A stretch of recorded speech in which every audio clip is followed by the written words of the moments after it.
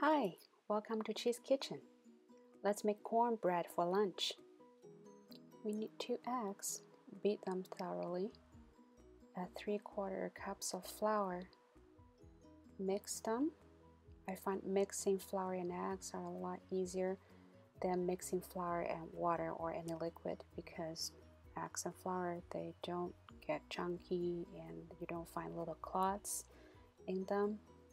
And after a minute or two, you get a very uniform mixture.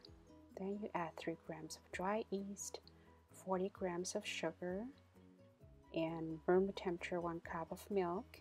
If you get the milk out of the fridge, you can microwave it for 30 seconds. Mix them well.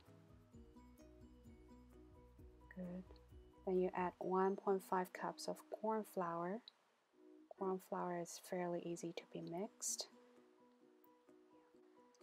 Cover it and let it sit for 2 hours. At the end of the 2 hours, it's fermented to double the size of the original mixture. Oh, watch out! The little chef is at work. He's trying to get the gas out. Yeah, stir it until you get the most of the gas out. Getting harder, huh? Oh, the way to go. 2 hands at work. Alright, good. Let's pour the mixture into a mold. Okay, you operate. Good job. Okay, Mama, help a little. You want to decorate? Yes. Okay, put the jujube onto the cake. He has seen me doing many times, so he knows where exactly to put them. Oh, he's not exactly happy with where they are. Okay, let's fix them a little and let it sit for another 20 minutes. It will continue to ferment.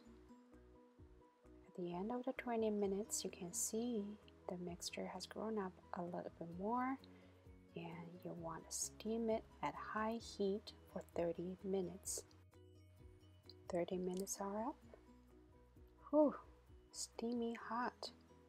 You can see it clearly. Let's get it out. Whew. Let's demold it.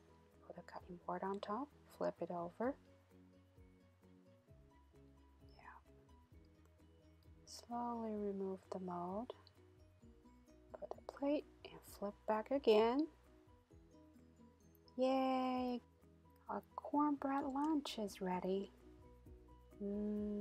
Delicious. Thank you for visiting Cheese Kitchen. I'll see you back again soon.